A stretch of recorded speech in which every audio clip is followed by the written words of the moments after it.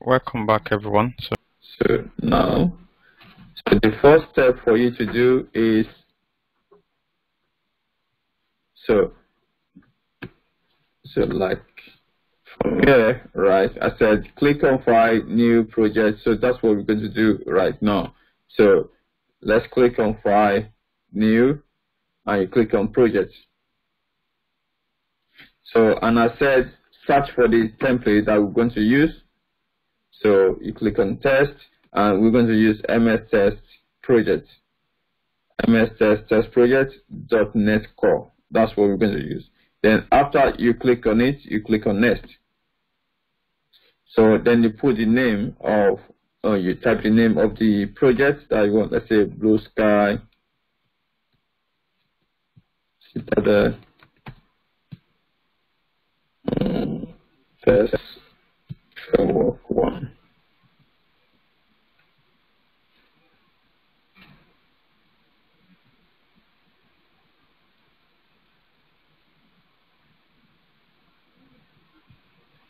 Okay, Test Framework 1.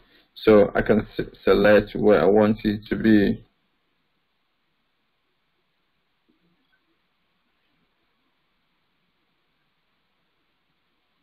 So then I want it in this project. Okay, I want in that location. Then I can decide to say, okay, I want to place my solution and project in the same folder. So you can give that a and see what is differences, or you can as well say, okay, I want my solution to be in this particular folder, or you can actually change the folder name basically. But depending on what you want, that is not an issue, to be honest. So, and even if you put the name like that, it's the same thing anyway. So and then you can click on Create.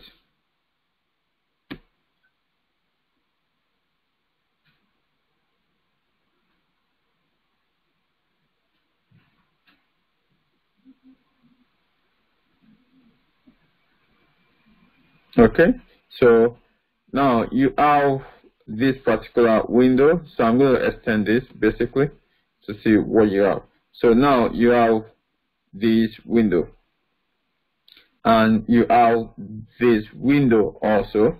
So this window, by default, you might have two tabs: Solution Explorer and Theme Explorer. In your Solution Explorer, that's where you have your files. And I said, what you need to do is delete this particular file, because we don't need it. It's a unit test class, and unit test is normally done by developers, as I mentioned in the last class.